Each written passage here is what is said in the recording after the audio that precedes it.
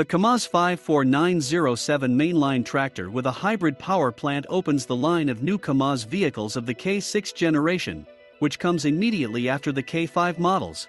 Completely redesigned cab, both inside and outside, a large number of new technologies to facilitate the driver's work and his own safety, a large number of modern materials used in the development.